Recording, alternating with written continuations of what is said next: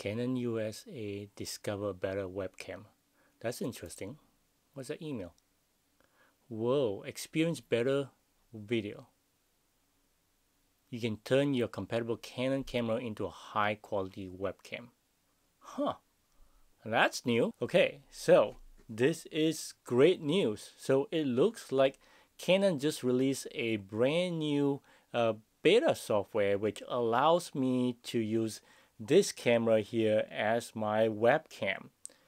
So this is something that I've been looking for, trying to figure out how I can capture better video quality.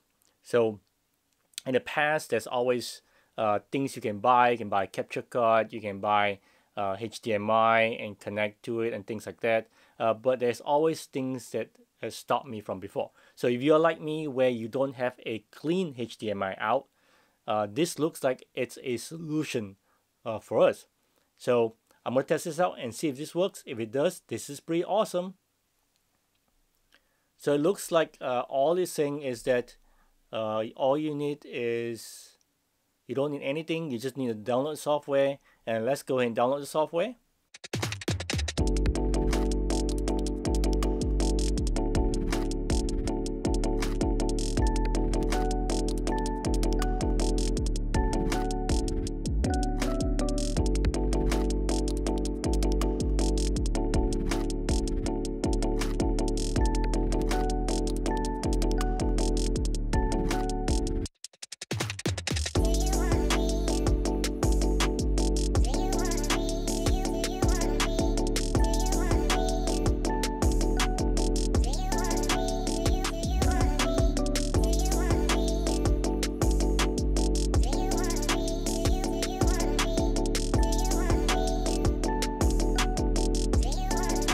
Once you download the software, there is nothing that will show up on your computer.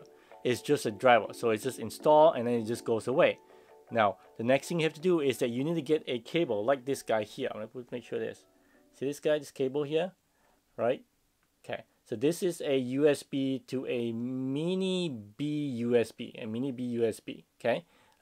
So this is not the best connector, but this is what we've got out of the Canon EOS 77D, which is this camera right here.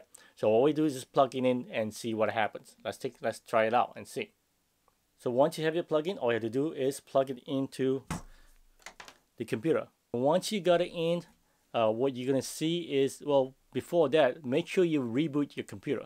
So it does have to reboot computer before it takes effect. So after you reboot, all you do is plug in your USB into your USB port on your computer, and then it should show up as an option. So we'll try it with Zoom and see. So once you connected it up, then pretty much go to Zoom, go to your video and change the settings to select the camera. So it will be listed as the EOS webcam option, and then just pick that, and lo and behold, now this is what you see. So there is a slight delay in terms of audio wise and feedback. So that's expected, because this is still in beta. I'm not sure it will improve or not, but I think maybe not, because you're using an older cable, USB Mini B in this instance. So it might not be the best option, but it does give you a much better quality video. So I've tested this now. It seems to work in Zoom, Google Hangout, and also in your OBS studio as well. So OBS itself, you can just pick it as one of the camera options. Now it does not seem to work with Skype as of today, and does not seem to work with the Microsoft camera as well. So there seems to be an issue. So other than that, it looks pretty good.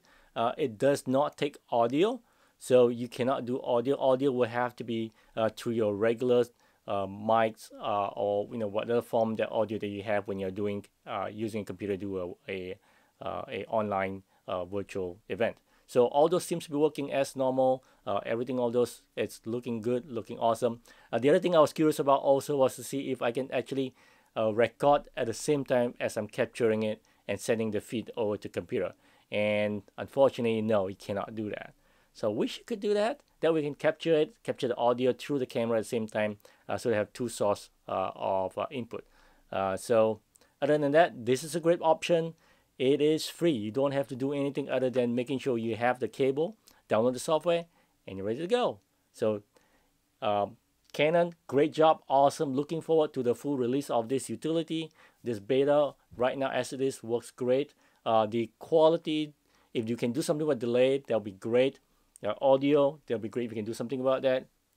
In terms of the quality wise or the capture, in terms of what it looks like, it's based on your lens, based on your profile settings, your exposure and all that. And it also depends on your white balance, what the color looks like, and color grading and all those things in there. So you may have to tweak and play around with it if you're trying to do it and use it as a webcam.